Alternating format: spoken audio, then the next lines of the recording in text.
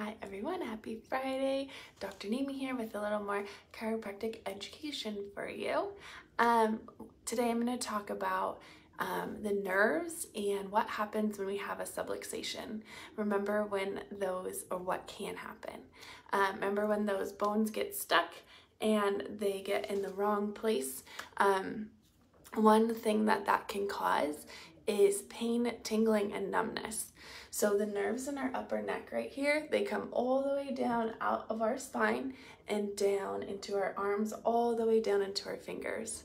So one thing that a subluxation can cause is pain, tingling, and numbness. When there is an irritation close to the spine, there is symptoms that can come from that.